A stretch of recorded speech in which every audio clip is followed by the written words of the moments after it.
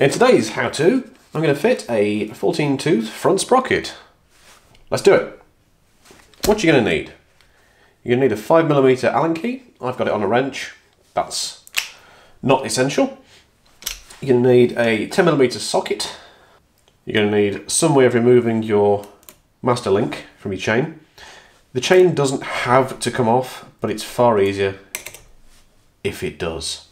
You'll also need some tools to loosen the rear, which we'll come to next. First off, let's do the sprocket. So, with your 5mm, these should not be tight. Again, I believe these are 12 Newton meters. These are just hand tight. This probably doesn't have to come off, but it's just easier for access that it does.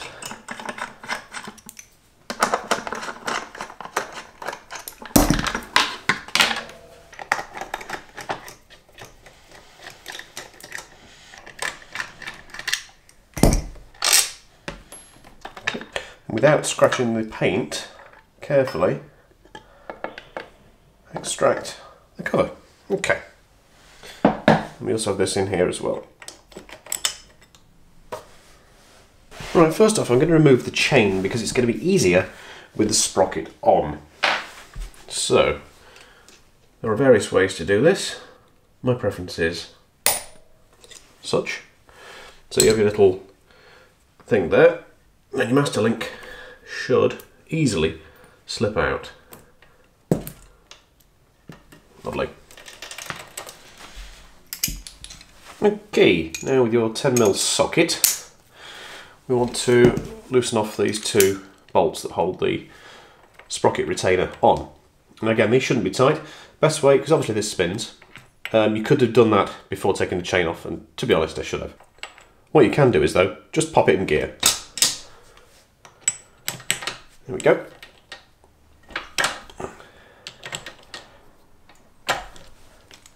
Don't forget you popped it in gear. Okay.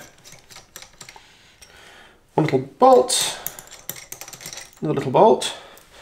Now don't worry, this thing should be quite loose.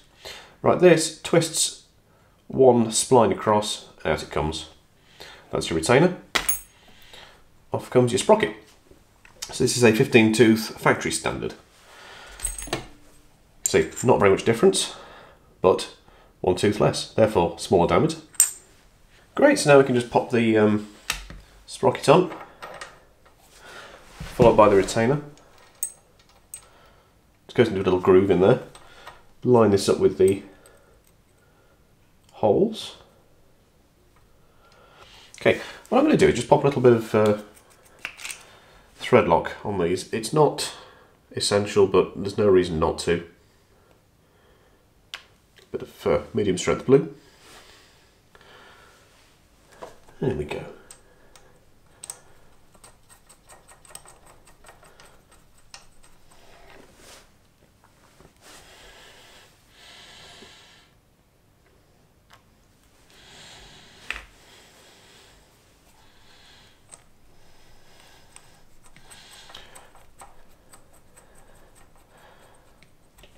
Okay, still in gear of course.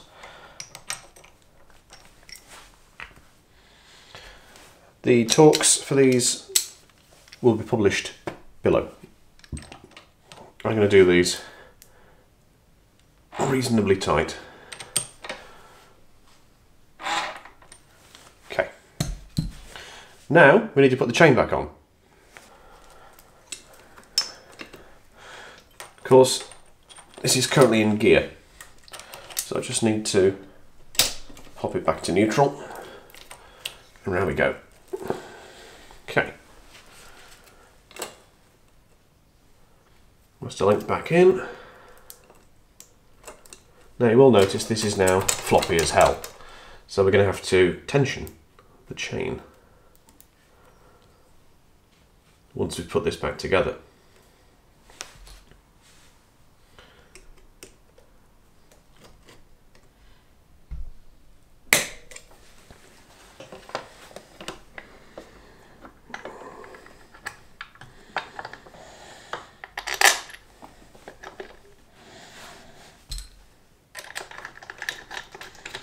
Okay, chain tensioning. I have just changed the front sprocket, therefore this is loose as hell. However, this is also part of routine maintenance because chains stretch and wear. So, in order to tension your chain correctly, first off you need to know what the tension should be. It should be, in this case, approximately 35 millimeters here. Now, forget this. The center point of the chain between the sprocket, front and rear sprockets, is approximately level with the front edge of the tyre. That's good enough. So this amount of slop needs to equal approximately 35 millimeters. In this case, it equals about 2 inches, which is far more than it needs to be. So you will need to, first off, loosen the rear axle. In this case, this is one end of a large bolt that goes all the way through to the other side. On the other end, there's a 17mm nut. So you'll need a 17mm socket or spanner. Now bear in mind, it will be very tight. You may need an extender in order to crack it. I've already loosened it. This end is a 14mm. You may need to hold this as well. You certainly will when you tighten it. Right.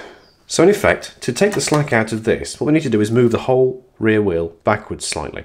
So I'm going to do half turns. What I need to do is incrementally turn this anti-clockwise, looking from the back. So this is down. So half turn, half turn, half turn, half turn. I'm now going to do the other side in exactly the same amount. Then review. Yeah, nowhere near yet. We're going to have to carry on. 1, 2, 3, 4. That's probably too tight, so I'm going to back off. 1, 2. So we're now back to 1. Right, let's measure. Just marked off on a ruler here, 35mm. So if I get it to the top, and just get that level with one of the pins, and bring it down. Okay, we're a little bit slack. So this is a point where I need to just be very careful. So if I'm going to do, let's say, a quarter turn,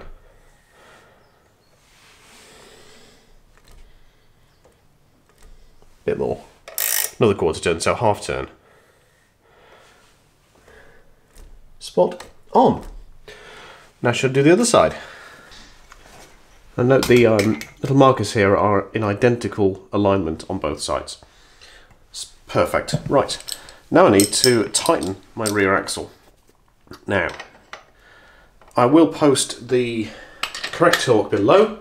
Bear in mind, it is FT.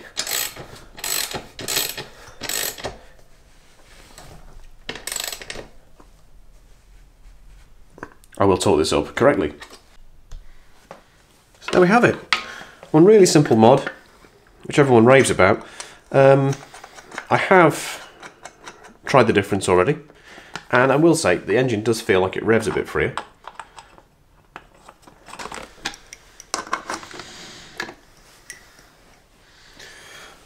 So there we have it. Sprocket changed, chain cleaned, retensioned, everything back together. Let's ride.